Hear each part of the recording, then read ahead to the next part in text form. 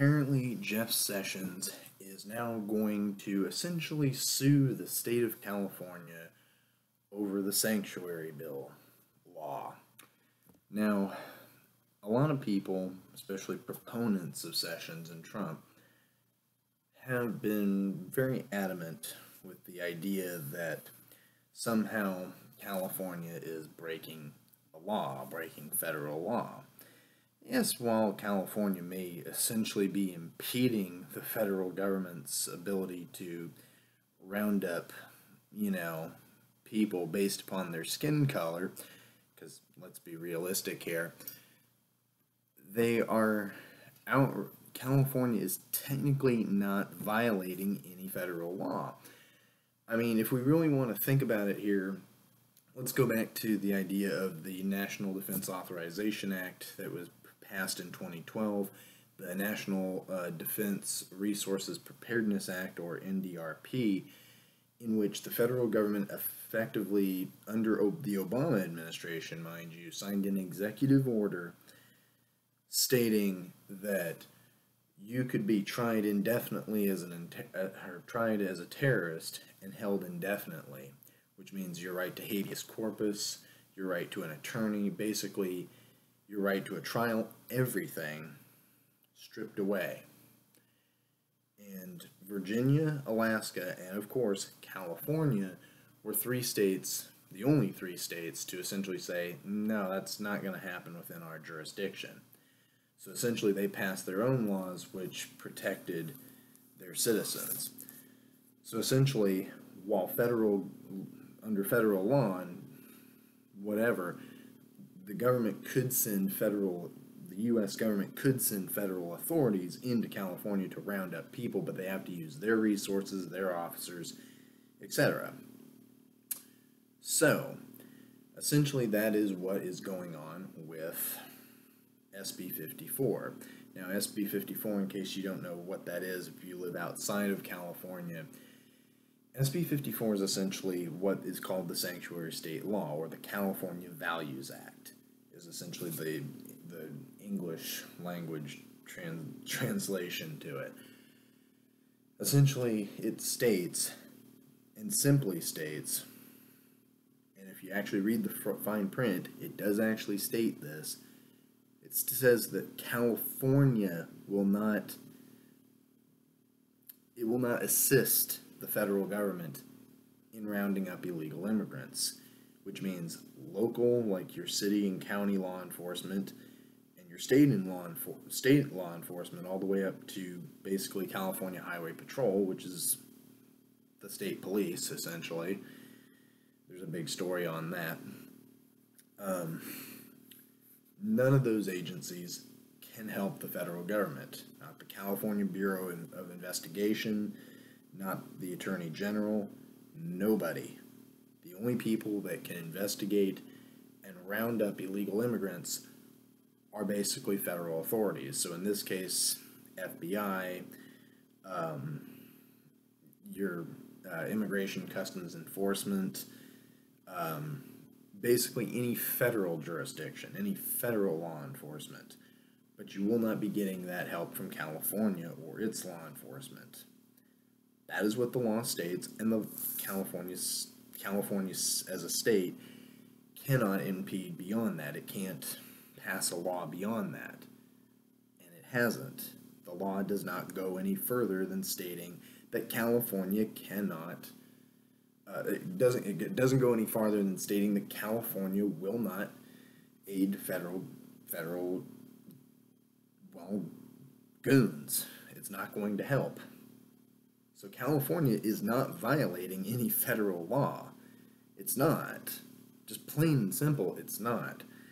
Yes, it may be impeding the ability of the federal government to do it, but you know what? The federal government doesn't have the long stretch of the law, basically. It doesn't have the resources or the numbers to do it, and frankly, that's their fucking problem. California is not violating anything. If anything, the federal government, Attorney General Jeff Sessions, U.S. Führer Donald Trump, they are breaking the law. They are violating the constitutional Bill of Rights of California and its citizens, because they're basically violating state sovereignty. They're violating our laws, trying to, go over our heads, and then have the gall to turn around and invoke the Civil War. They're invoking, saying there is no, secession. Federal law is the supreme law of the land. First of all, Mr. Sessions, I don't see anybody advocating secession. Who said anything about secession? Are you getting a little paranoid there, Jeff? You feel like you're about ready to lose your cash cow, or in this case, cash bear? No, the whole point to this is to basically state, we're not advocating secession. We're just basically stating that as a state, we have rights, which Mr. Sessions should know quite well, considering he used to be a very big advocate of states' rights before being appointed as, the top judicial person in the country, which nobody can honestly understand why, considering that you were debarred twice as a Chief Justice in Alabama. Basically, what is being said here, what is being done here essentially by Sessions and Trump, is, as I would quote Jerry Brown, a declaration of war against the state of California. So much that Jeff Sessions has come here, he has said what he said. Now Trump is coming to California to speak with a bunch of people and basically incite, fears and stuff like that amongst, his constituents and, law enforcement. And essentially, they're trying to turn certain people against California's elected government. What's going on here is no different than how China treats Taiwan or how Spain treats Catalonia. And even to a lesser extent how Iraq treats freaking, the Kurds. It's no different. And I would agree, it's a declaration of war. And now even USA Today is reporting that that there may be a possibility that they want to send the National Guard in to enforce the federal law. Well, I say this. Send your troops. California has a military too that is solely under the governor's command. The California State Military Reserve. Send them in.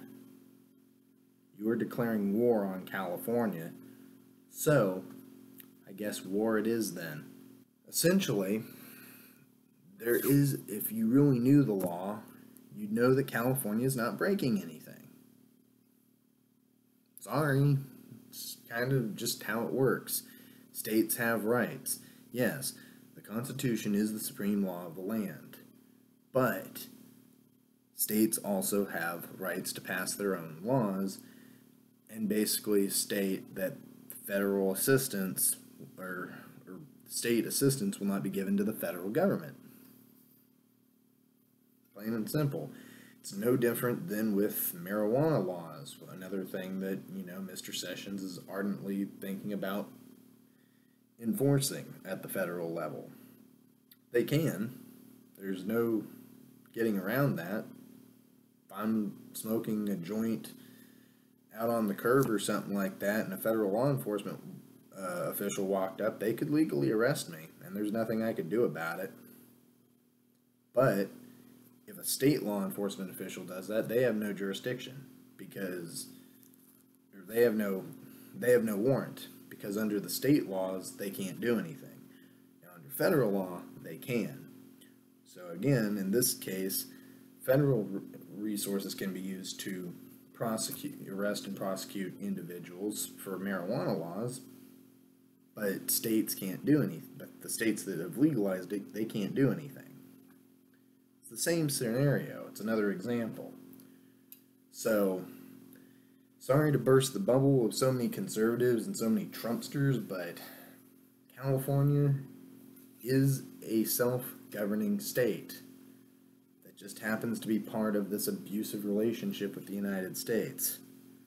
but it's not violating federal law.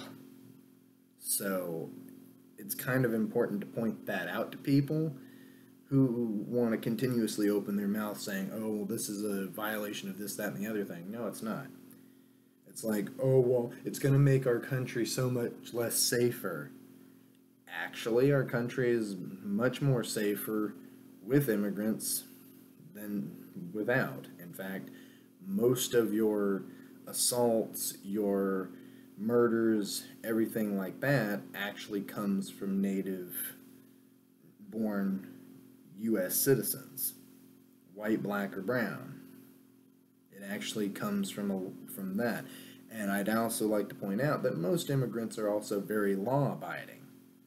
Now, yes, people are going to say, but they came here illegally. They're breaking the law. Therefore, how are they... Hold on there, Bubba. Yes, they may be breaking the law, but if they do have the pathway and the amnesty, basically given the chance to get their damn citizenship, which the U.S. government makes so fucking hard and expensive anyway, if they're given a chance at citizenship, then it's fine. You know, most are not going to go out and rob you, rape your wife or anything like that, or kill you. In fact, most of the people that are going to do that are white people. So, there's a little factoid for you. And another argument that I hear is like, oh, well, this is going to destroy the economy. 1/3 of California's GDP is based in immigration. We are the 6th largest economy, going on 5th. Right now we're on par about where France is, about to pass up Britain. 1/3 of that GDP makes up California's is based in immigration.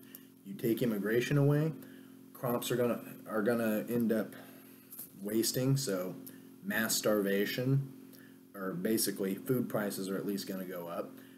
Your grapes, to make your beloved wine, they're going to rot on the vine. Wine prices are going to skyrocket. That's going to hurt the Napa Valley economy, definitely the wine country, and nobody takes that more personally than moi. And when you put it all together, that's going to have a very devastating effect, not only on the agriculture and the tourism, but on the economy of California as a whole. No. Basically sending a bunch of immigrants back to their own country, basically rounding up a bunch of immigrants and sending them back just because they're breaking the law. No. You're ruining the California economy. Well, who gives a fuck about California? I guess you don't. And to kind of quote it the same way that you put it, since we don't like it here, we should get out. So why don't you sign those divorce papers and let us run free? Because obviously we're breaking your laws. We're not, we're not welcome here. We don't like it here. Maybe we should be independent. Again, it's that whole idea of who's talking about secession. No one's talking about secession here. We just want to basically be able to do what we want. I am the Red Pagan. This has been Red Pagan Corner. Peace. I love